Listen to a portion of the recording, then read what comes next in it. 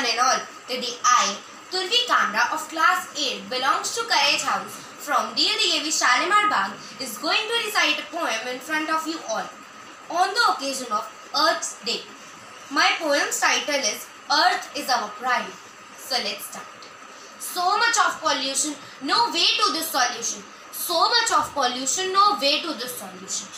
In the past so many years, man has progressed in all the spheres. Factories and industries everywhere. But what has been its result? Do you care?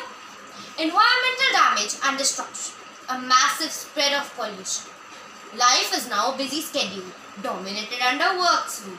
Almost gone are the days of natural greenery and breathtaking marvelous sceneries. Now lies a dark road ahead, which takes us to the future doorsteps. Can't we look towards a better life? Can't we? Where there are still green grasses and red roses. Maybe we can if we join our hands in this union and try our best to destroy this bubble of trouble, pollution, and save our mother. Now let's talk about the present condition of our Mother Earth. Our Mother Earth these days is suffering from a very dangerous virus known as coronavirus and also COVID-19. Many of the doctors and scientists are trying to make vaccines for this but are unsuccessful till now.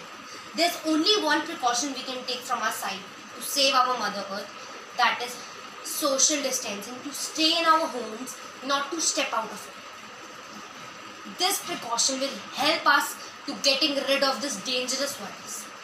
From the bottom of the heart, I request you all to stay home, stay safe. Thank you.